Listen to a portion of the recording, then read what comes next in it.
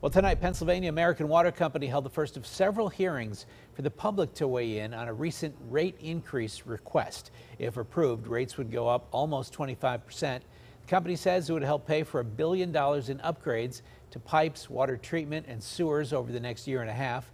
Several people who spoke at tonight's hearing say it's just too much, though. So currently, I have 2 part-time jobs and a full-time job, and I'm barely making ends meet. So I'm just curious where you expect the general public and individuals to get money to pay for this very large rate increase. Our residents and I can't afford these rate increases. My next move will probably be out of Port Vue and Allegheny County altogether. The State Public Utility Commission will decide on the increase by August.